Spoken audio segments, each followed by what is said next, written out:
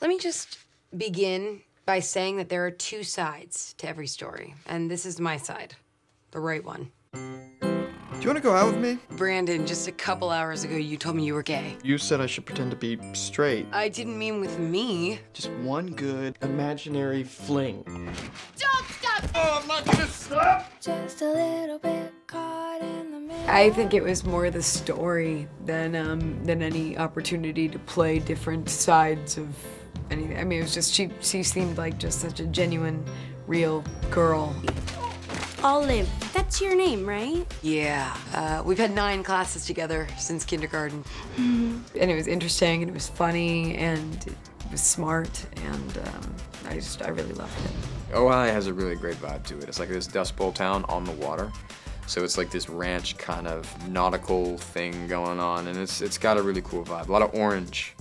We had a lot of oranges in the movie. I don't know if you recognized it, but there's like this inside joke that Will, the director, has with himself about oranges in the movie. I don't know what it's about, but he put a lot of orange in it. I always thought that pretending to lose my virginity would be a little more special. Judy Blume should have prepared me for that. Do you feel like the movie's more about being honest with yourself than anything else? Yes, absolutely. I think there were a lot of themes of the movie, but in the end, she kind of finds out that telling the truth about herself, to herself and to others, is the best way to go. No judgment, but you kind of look like a stripper. Mom! A high-end stripper for governors or athletes.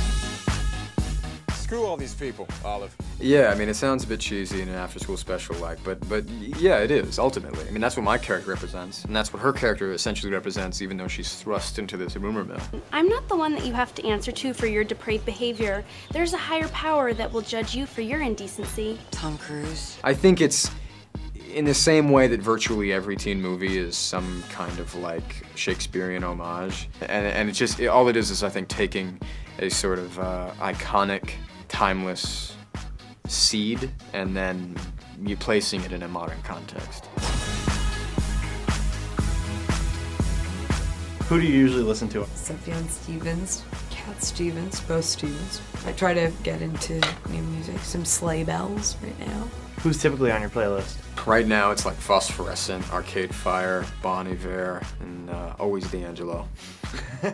Does the movie remind you of any songs? Knock on Wood, which is the song at the end. But yeah, I mean, and now Poker Face because of that damn trailer.